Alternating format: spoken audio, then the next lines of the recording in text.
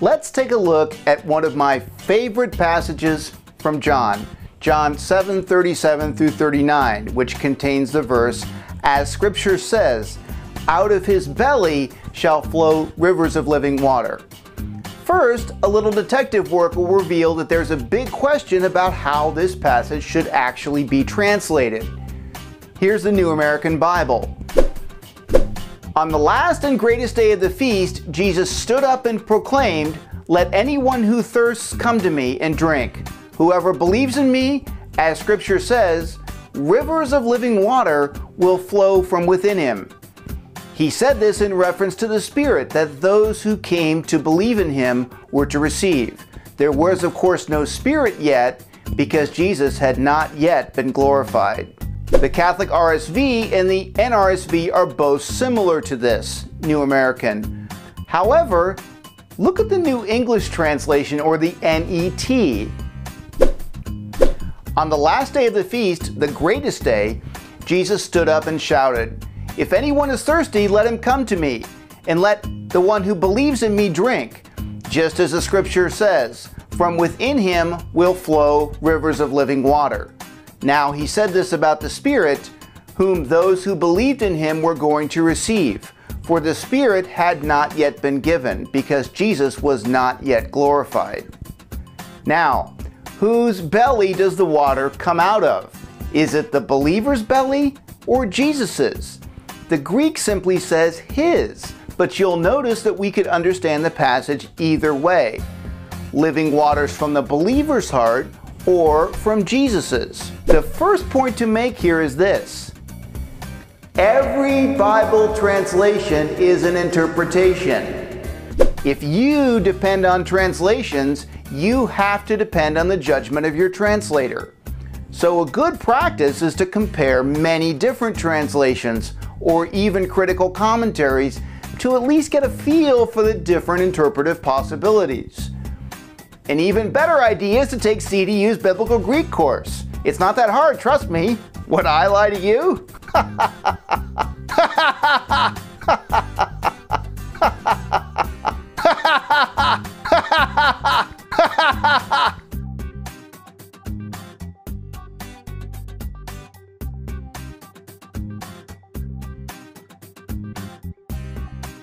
We have no choice but to look at the text closely in light of the whole gospel and the interpretive tradition to weigh the various options.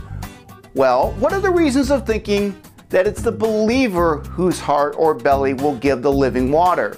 Well, there's basically 5 reasons for this view. Reason 1, thematic coherence with John chapter 4. If you were reading carefully and you remember what Jesus said to the woman at the well, he says, "But whoever drinks of the water that I will give him will never be thirsty again. This water that I will give him will become in him a spring of water welling up to eternal life." Now this would fit nicely with the believer's belly being the place where the living waters will flow. Reason 2, thematic coherence with John chapter 6. Interpreting Jesus as the one whom the living water comes from means we have to treat the one who believes as being synonymous with the one who thirsts. But if we were reading carefully in just the last chapter, John 6:35 says, "I am the bread of life. He who comes to me shall not hunger, and he who believes in me shall never thirst." Well, that would seem to suggest that the one who is thirsty and the one who believes are not actually intended to be the same person, which means that the one who believes seems to be the person who has the belly full of living water. Reason 3, thematic coherence with John chapter 20. In this chapter, Jesus breathes the Holy Spirit on the disciples and tells them, "Those sins you forgive are forgiven, those sins retained are retained." This perhaps hints at the reality that the Spirit will be something that the disciples of Jesus can not only possess, but can confer on other people. And we've already seen many reasons for thinking that the water in John is actually a sign for the Holy Spirit. This fits with the believer having the living waters within him. Reason 4, tradition. P66 of the famous Bodmer Papyrus is a fragmented but fairly complete copy of the Gospel of John that goes all the way back, in all likelihood, to the late 2nd century. Ancient texts like this didn't have that much punctuation, but occasionally they did. And the punctuation of this verse suggests that the ancient scribe copying this put a period at the end of the word me, which would suggest that this scribe was interpreting the one who believes in me to be the one from whom the living waters would flow. Reason 5, tradition. The Eastern Church Fathers, going all the way back to Origen, including John Chrysostom, Athanasius, and Cyril Jerusalem, understood that while Jesus is the ultimate source of the water, the rivers in John 7:37 through 39 flow from the believer. But what are the reasons for thinking that Jesus is the one whom the rivers of living water flow from and not the believer? Again, there's 5 reasons for this. Reason number 1, the puzzle of Scripture. Jesus' words suggest an Old Testament scripture is being cited here. As the scripture says, out of his belly will flow rivers of living water. But there's no Old Testament scripture that says out of his belly will flow rivers of living water. But there are several scriptures that speak of water flowing out of the temple. The best one of these is Ezekiel 47:1 and 2. Then he brought me back to the door of the temple, and behold, water was issuing from below the threshold of the temple toward the east, for the temple faced the east. The water was flowing down below the south end of the threshold of the temple, south of the altar. Then he brought me out by way of the north gate and led me around on the outside to the other gate that faces toward the east.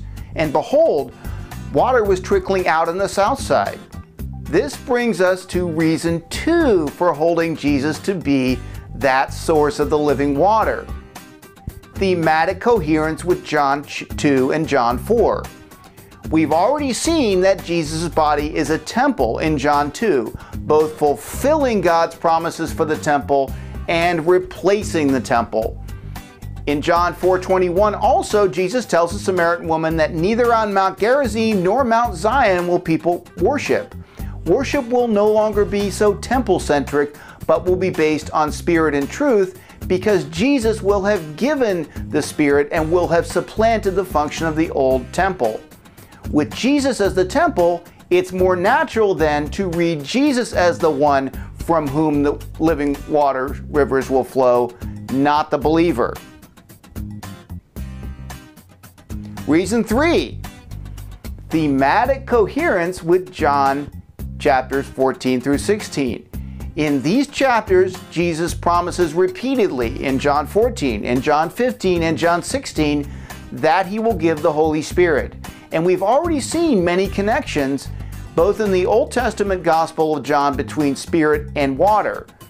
This fits better with the rivers of living water coming from Jesus than it does from them coming from the believer.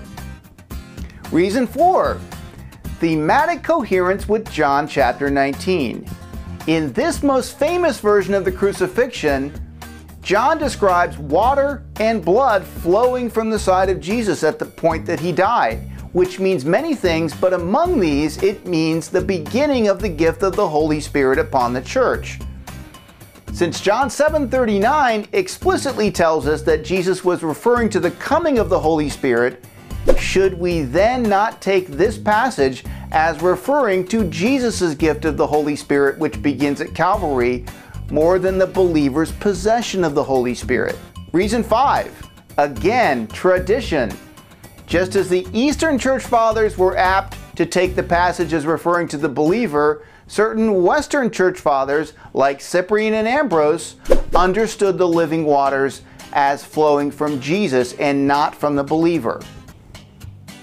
Well, so there you have it. You've heard the case for both readings, based on the text of John, the Old Testament, and the interpretive tradition. Those of you who want to do even more spade work on this should go to the CDU library and visit EBSCO. Type in John 37 and see that there's at least half a dozen full-text articles there just waiting for your perusal. That's what they exist for as theology students. But I've talked enough. I'd like you to tell me now what you think of John 7:37 through 39 in the space below. Is the passage about the believer's possession of the living water or Jesus' gift of the living water as the new temple?